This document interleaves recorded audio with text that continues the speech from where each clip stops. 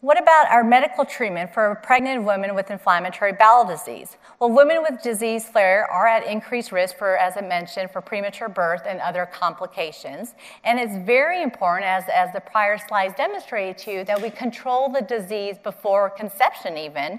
And whatever was used to control the disease before conception, oftentimes those are the therapies we want to actually continue throughout pregnancy so we could reduce some of the complications and risks that I shared with you. The problem is that despite us being able to achieve mucosal control, improvement in clinical symptoms, mucosal remission, etc., despite all of that, we still have a lot of our patients who actually do not continue their therapies during pregnancy for valid fears or concerns that they may have, but that we need to counsel them better about. And specifically, the therapies that are more than likely stopped, self-discontinued by the patient, are the biologics and the immune modulators.